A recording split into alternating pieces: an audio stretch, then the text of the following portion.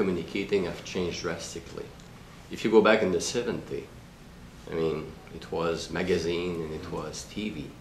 Today, social media can, boom, go very, very fast. Then we believe that we all have a role to play in this. And the marketing campaign, to start with, is very cool, very fresh, very different than anything we've done in the past. And it's our job, all of us, to tell the world about it. Next year is a transition year. We need, to be honest, we have in our business case, because I mean, for us it's a business, we need to have a return on investment.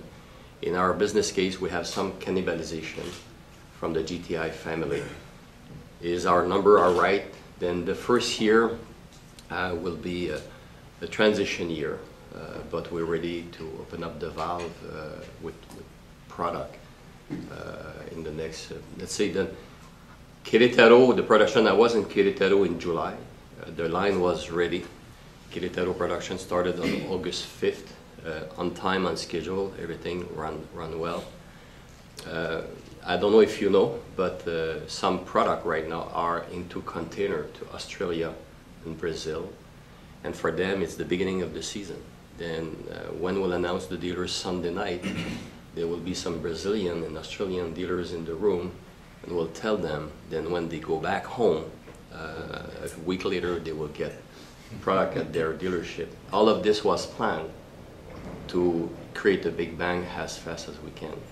Now, the first year of production, obviously we need to ramp up Querétaro, then we want to make sure that everything go well.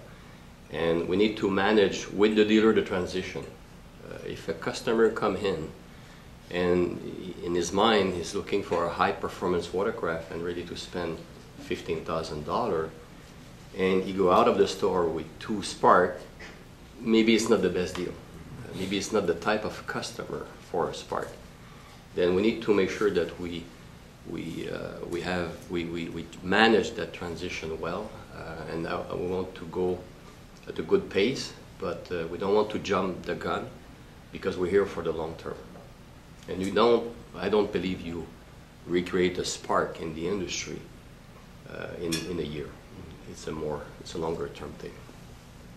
That was going to be the second part of my question, actually. How long do you give? Like, if you look at the 3D, you know, the 3D had a certain lifespan. It seems like this, you know, needs a lot more dedication to. Oh, no doubt. And this is, I think, I give to ourselves 3 years to inspire the industry, or at least to see a lift. To see it start. And you see, I was there in the good days of Sea-Doos, and I was in procurement when I joined BRP, and I was scratching my head, and that's where I lost my hair, because every year we're going to a club, planning for 40,000 units, ending up with an order of 55, and we had to find the ways to make it happen.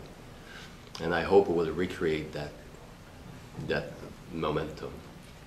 But I don't think it will happen year one. I think I would prefer in year one, and marketing and should not hear that, I prefer that in year one we sell 1 less unit than 1 more unit, but do it right.